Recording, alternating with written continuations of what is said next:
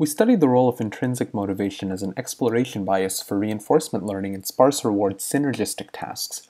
These are tasks in which multiple agents work together to achieve a goal that they could not achieve individually.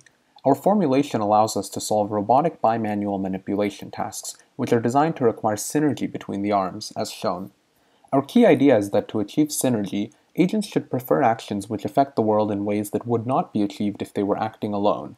Thus, we incentivize agents to take joint actions whose effects cannot be predicted via a composition of the predicted effect for each individual agent. Consider the following example. A heavy red bar rests on a table.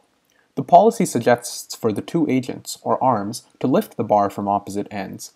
A composition of pre-trained single-agent forward models predicts the resulting state to be one where the bar is only partially lifted, since neither forward model has ever encountered states where the bar is lifted during its training. When this action is executed in the world, the bar is actually fully lifted, very different from the compositional prediction. We train the policy to prefer actions such as these, where there is a large prediction error by the composition of single-agent predictors, as a way to bias towards synergistic behavior. So, we have the following expression for intrinsic motivation for encouraging synergistic behavior. The single-agent predictive models are pre-trained on single-agent versions of the environment. Although this reward function will encourage synergy, an issue is that it depends on the true next state S bar. Removing this dependence would be not only scientifically desirable, since we would not have to actually take actions in order to know whether they would be synergistic, but also practically desirable, as we could improve the sample complexity for a policy optimization algorithm by replacing S bar with something that we can differentiate through. Let's revisit the example from earlier. Our next idea is to train a second model, F-joint, to predict state transitions on the complete multi-agent environment. In this example, it correctly predicts that the bar is fully lifted. Again, this is very different from the compositional prediction, and now we train the policy based on the prediction disparity between the multi-agent and single-agent model predictions. Note that F-joint can be trained concurrently with the policy based on transition data from the environment.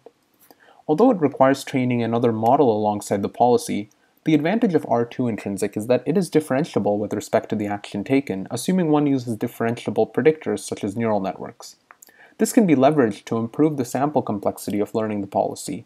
Next, we simply shape the sparse extrinsic reward from the environment by adding on the intrinsic reward, scaled appropriately. The typical do what surprises you formulation of intrinsic motivation for exploration can be seen as encouraging the agent to visit parts of the state space where its predictive model performs badly. However, such formulations do not explicitly encourage synergistic behavior, as we will now see in the experiments. We consider four baselines: a random policy with respect to a generic set of skills such as grasping, twisting, and lifting, separate arm surprise, which trains each arm to be surprised separately and then runs the resulting policies at the same time, extrinsic reward only, which does not shape the reward and relies only on the sparse environment rewards, and non-synergistic surprise, which is the typical do what surprises you formulation of intrinsic motivation. Here are our results in one of our environments, the ball pickup task. There are two key takeaways. The first takeaway is that using our synergistic intrinsic rewards boosts sample efficiency. This task is hard and requires coordination among the two arms, so separate arm surprise policies do not perform well. Given enough training samples, extrinsic reward only policies start to perform decently well. However, synergistic intrinsic rewards accelerate learning, solving the task consistently with around 5 times fewer samples. The second takeaway is that synergistic intrinsic rewards are better for this task than surprise-based rewards because surprise-based policies learn to exploit the joint model rather than to behave synergistically. We see similar takeaways in our other environments. Next, we will show videos of typical learned behavior by the various methods at 20,000 training iterations, a point at which our methods are performing consistently well. Here are videos of typical learned behavior by our method, which learns to solve the task in a sample-efficient manner. Here are videos of typical learned behavior by the extrinsic reward only baseline, which fails in rather uninteresting ways, such as picking the wrong skill to execute for an arm, simply because it has not yet seen enough positive rewards for the policy to converge. The non-synergistic surprise baseline has very interesting failure modes.